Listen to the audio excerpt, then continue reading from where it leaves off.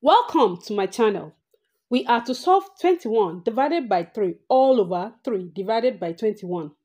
I will be using two methods to solve this, so stay till the end in order to choose the one that you feel is easy for you. Let us start solving from the numerator. Here we have 21 divided by 3. That will give us 7. So we have 7 all over 3 divided by 21. And then we can also rewrite this expression as 7 over 1 divided by 3 over 21. Nothing changed there. 7 over 1 is the same as 7. So let us solve it. We have 7 over 1 divided by 3 all over 21. Now let's reduce 3 over 21 to its lowest term. We will have 3 divided 7, 21 divided by 3 is 7. So we'll have 7 over 1 divided by 1 over 7.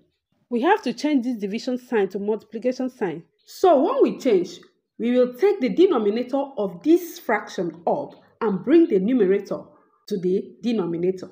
7 over 1 times 7 all over 1. So 7 over 1 times 7 over 1 is 49 over 1 equals to 49.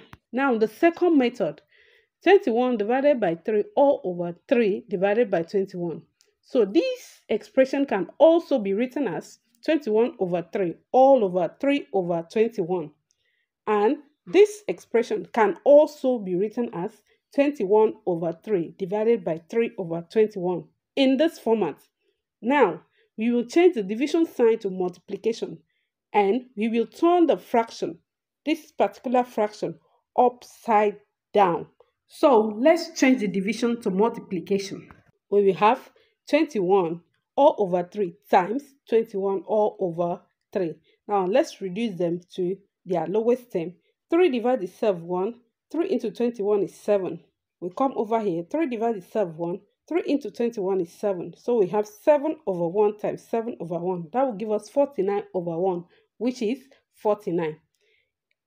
If you have gained value in this lesson, kindly like, share, and subscribe to my YouTube channel. Thank you.